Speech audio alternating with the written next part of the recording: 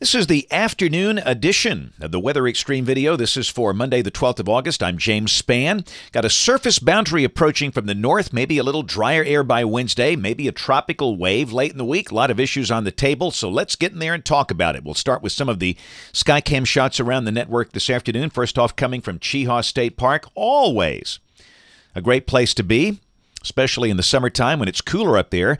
That's Alabama's highest mountain south of Anniston. Partly sunny with a few showers around. There's our parish Skycam. That is in Walker County, not too far from Jasper. Some of those cumulus clouds forming into showers and storms today. And the Alabama Gulf Coast looking pretty good. That's our Gulf Shore Skycam from atop the Phoenix All Suites. They could see a little wetter period toward the end of this week. That depends on the tropical wave situation. We'll discuss that as we go along. This is the water vapor satellite view this afternoon. You can see that the trough is beginning to form over the eastern states. You can see energy coming down toward the Great Lakes. A surface boundary north of here producing a lot of showers and storms over parts of Tennessee and Kentucky. They've seen a lot of rain up there today. Temperatures this afternoon are mostly in the upper 80s, Birmingham at 89. And to the north, we note there are flash flood watches in effect for Middle Tennessee. Few counties under flash flood warnings up there. Also flash flood watches from Little Rock up toward Wichita. Some of the cities involved in that would include Tulsa and Springfield, Missouri. Severe weather possibilities for the rest of today and tonight.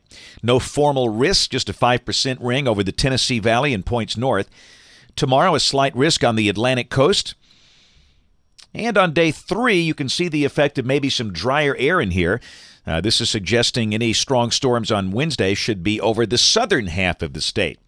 Here's the overall rain for the next 5 days. This carries us through Saturday morning, and this is suggesting rain amounts of about 1 to 3 inches. The heavier totals over southeast Alabama. And again, could the tropics come into play with a wave maybe late this week? We'll see. I think the reason for the heavier strip there from near Mobile back up toward Cape Fear and Wilmington, it's that possibility, and it's just a possibility for now. Here's the tropical outlook from the guys at NHC. They're watching a wave in the Caribbean. They've got a 10% chance of this developing into a tropical cyclone during the next 48 hours. And we'll keep an eye on that. And again, the Gulf is pretty quiet. The rest of the Atlantic Basin is calm.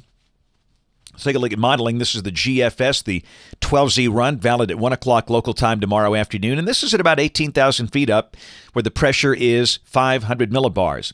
A ridge in the west, a trough in the east. And down below that, a surface boundary.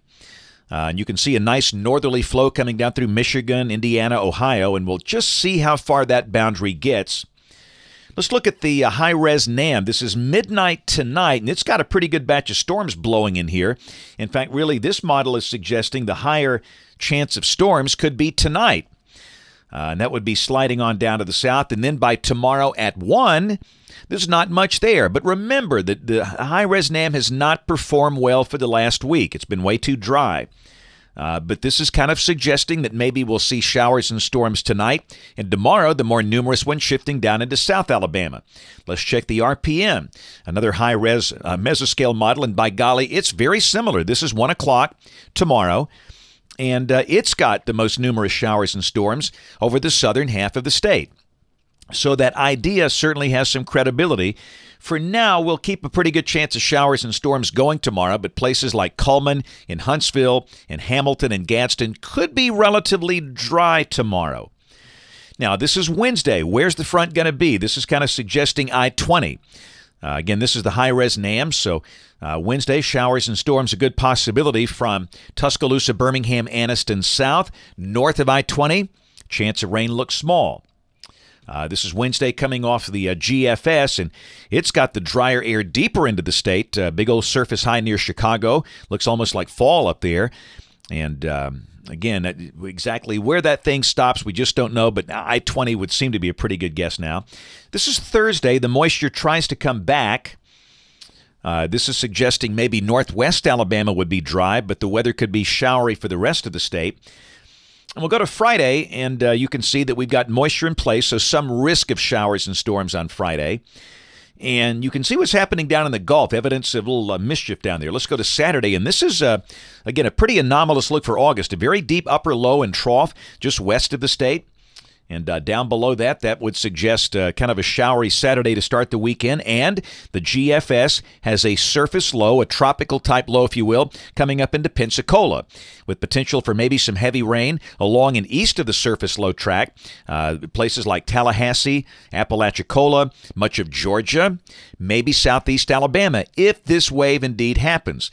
But from about Birmingham north and west, more than likely, we'd be on the dry side of the circulation. Now, the Canadian is much deeper. It's got almost a hurricane south of Gulf Shores Saturday afternoon. This is Saturday at 1. And then Saturday night at midnight, the Canadian moves that thing right up the chute toward Birmingham.